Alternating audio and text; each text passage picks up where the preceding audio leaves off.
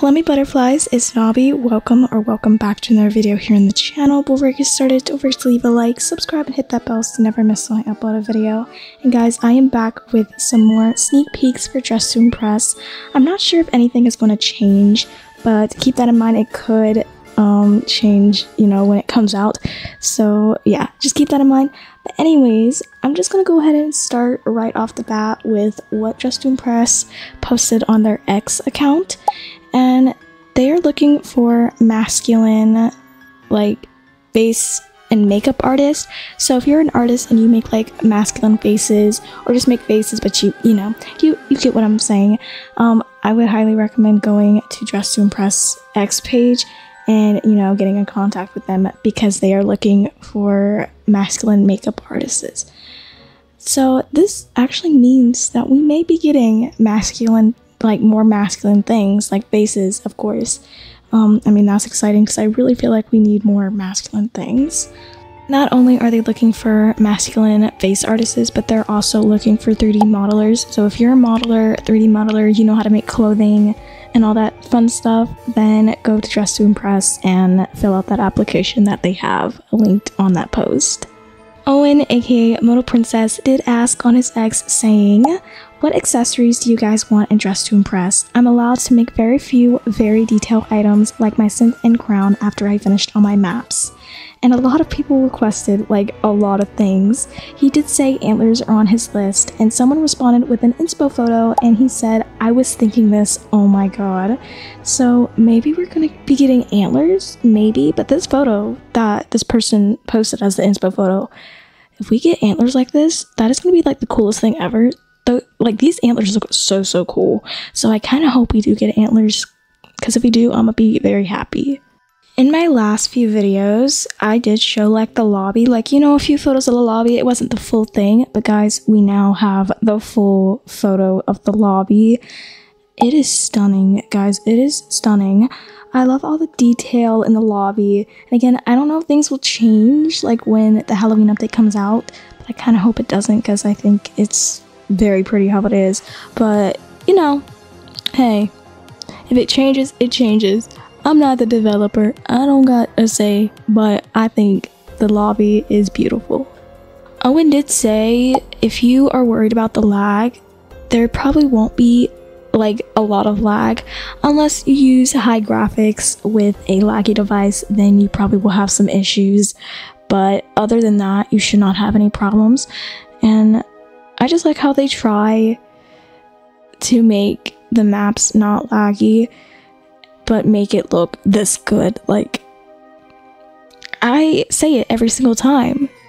These developers, these modelers are so freaking talented. I will say it 100 freaking times. I don't care.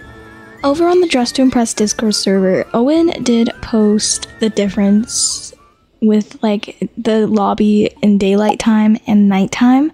In my opinion, I would think it would be so cool to have a day and night cycle in Dress to Impress, but I don't know if they're gonna do that, and I kind of wish they would, because I think it looks good in both day and night, but the night makes it more spooky. So maybe them going for the nighttime one will be spooky for Halloween.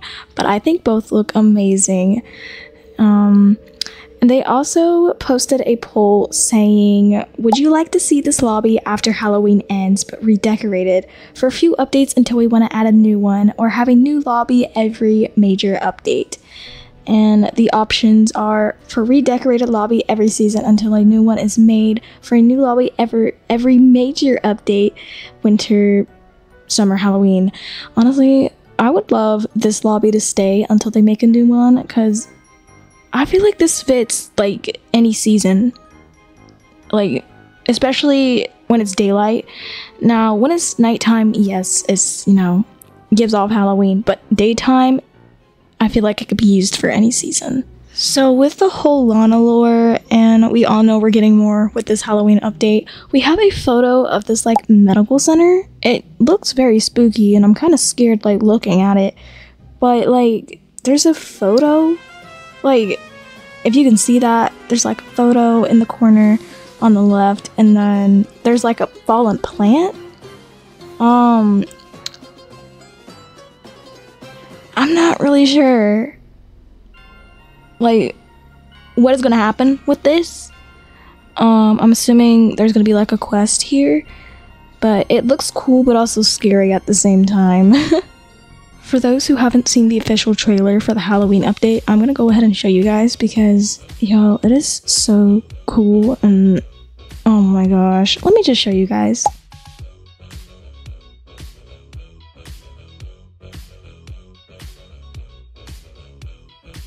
So it looks like we're getting a witch's broom and possibly an actual witch's hat, so we don't have to do the hack anymore. I don't know if this is true or if it's just, you know, being used for the trailer, but if we do get a witch's, like an actual witch's hat and a broom, then I'm actually gonna scream of happiness because that is cool and I want it. But like, also the logo, like the Halloween logo looks so cool, and the transition at the end where it's like the old one or like, you know, the non-Halloween one and it glitches to the Halloween one, it's just so cool. I feel like I'm just rambling. I could ramble. I can just go on and on and on, honestly, but everything looks so cool. Well guys, that is all I have for today's video. If there's anything else that comes up, like any more sneak peeks that I see, of course I will let you guys know right away, because you know I'll be back if there's anything else. But if you enjoyed this video, don't forget to leave a like, subscribe, and hit that bell so you never miss when I upload a video, and I will see you guys in the next video. Bye my butterflies.